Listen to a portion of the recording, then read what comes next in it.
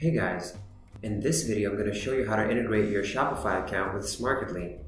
To do this, click on Integration in the navigation bar, and then go to Catalog.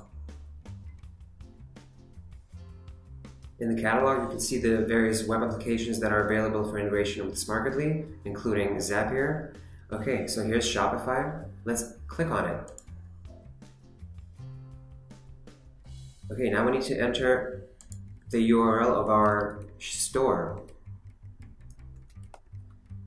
and click Connect. Okay, now we're going to be taken to Shopify's login page where we have to enter our credentials, including the password.